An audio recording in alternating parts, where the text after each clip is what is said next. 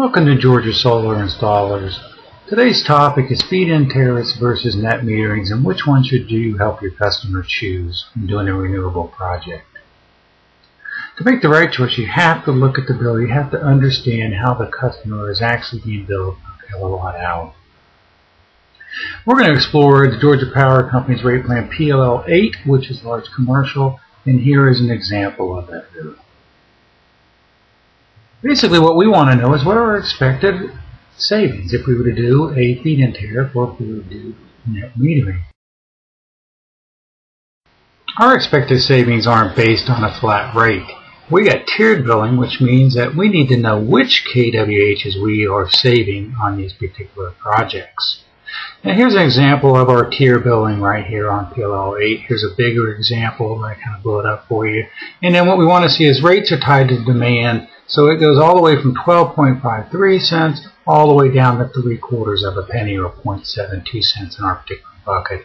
So now what we want to do is take a look at an actual bill.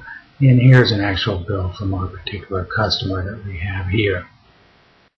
So typically when customers are trying to figure out their savings, they'll take their total monthly bill and divide it by their kilowatt hours, and they think that that's the price per kilowatt hour that they're going to be saving. So in this particular case, 38,775 divided by 416,000 kilowatt hours comes out to 9.3 cents per kilowatt hours. But is that our actual savings on a renewable project on anything that we would save by sending energy either into the plant or on a feed-in tariff? Well, the first thing to look at is there's some non-regulatory charges on there as well, such as taxes, maybe the nuclear charge here in Georgia. So our effective kWh rate is actually 8.17 in this particular example. Now, based on the tier demand, we run anywhere from 12.3 cents all the way down to 9 cents per kilowatt hour. Okay, we have to help our plant managers make the decision between net metering and feed-in tariffs. And because right now they currently think they're paying 9.3 cents per kilowatt hour on this particular rate plan, but this rate plan is tied to demand. So we actually have 4 different buckets of rates here, and the way it works is for each 200 hours times the billing demand, it creates a new bucket. So we take our billing demand, which is kW, times our hours, and that gives us the number of kWhs that fall into a bucket. So as an example, if we had a billing demand of 1,000 kW times 200 hours, that'd be 200,000 kilowatt hours in that particular bucket.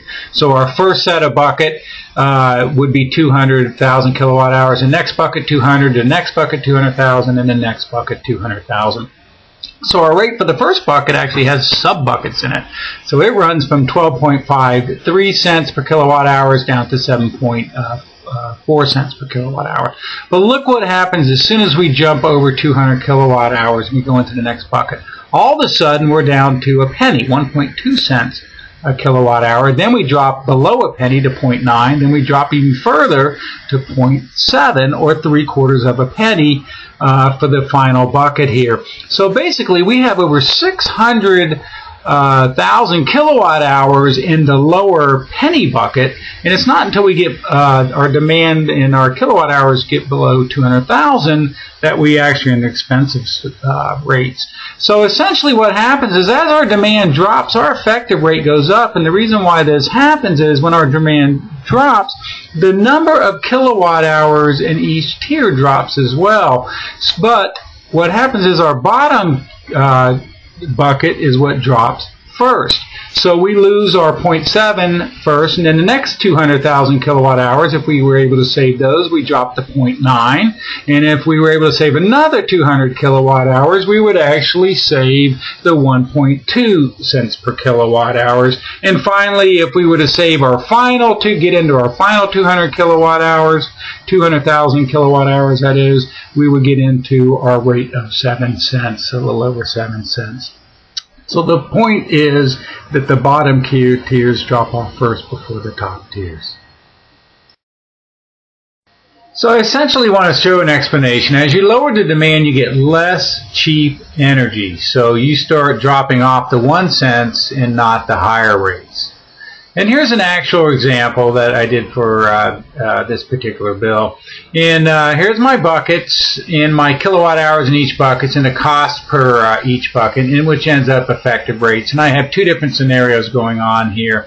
One is the current rate, and the other one is if I save 500 kW in demand.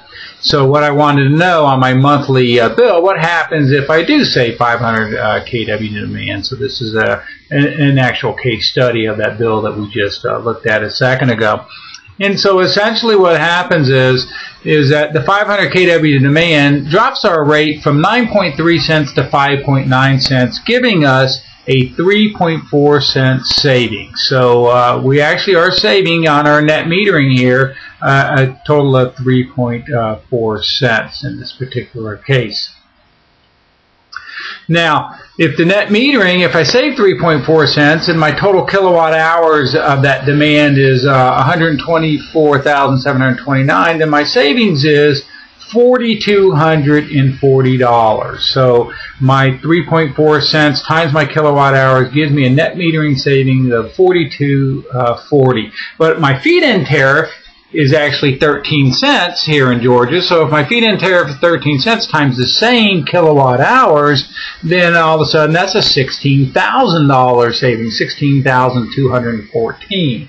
So if I sell everything to the grid instead of using it, I save $16,000 versus the $4,000 a month from the net metering. So this isn't even close. The feed-in tariff of 13 cents is a lot better than the net metering of the 3.4 cents on this particular project. It isn't even close. So again, our job is to help the manager determine should it be feed-in tariff or net metering, and you won't know unless you go and check out the bill. So study the bill to make an actual determination for the plant manager. Please visit us at www.georgiasolarinstallers.com.